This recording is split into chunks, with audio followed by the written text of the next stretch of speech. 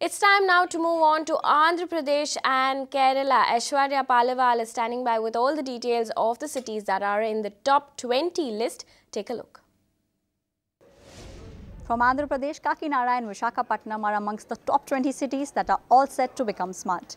When we talk about Kakinada, the Kakinada Municipal Corporation is looking at making drainage systems underground.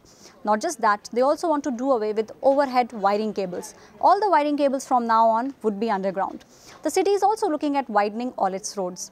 Moving on to Visakhapatnam, the Greater Visakhapatnam Municipal Corporation aims at making the city a slum-free city. They are aimed at making G+4 apartments for all the below poverty line families.